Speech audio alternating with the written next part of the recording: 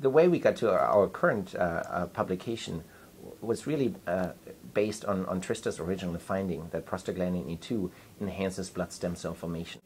Yeah, I would say that prostaglandin was unique in many ways in that it's something that's naturally produced in the body. It would come up anyway in a regenerative setting if you had an injury to your bone marrow. Prostaglandin is something someone showed in the 70s is produced.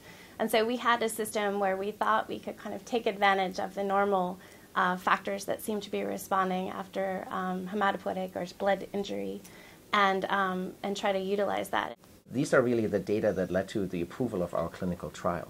So it contains data in cell culture, it contains data of transplanting human cord blood stem cells into mice, and also to look at bone marrow stem cells in monkeys. And this was all done with the idea to prove that the proposed trial that we had in mind is safe, that we can actually test our compound on human cells and do not see any abnormalities.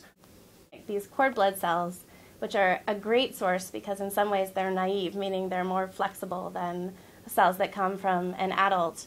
And so people who might not have a match in the registry can use these cord blood cells, but cell number is so limiting. If we have a factor that not only allows the stem cells to do what they're supposed to do, but makes more of them in the process, it becomes a very intriguing factor to try to use in the clinical setting.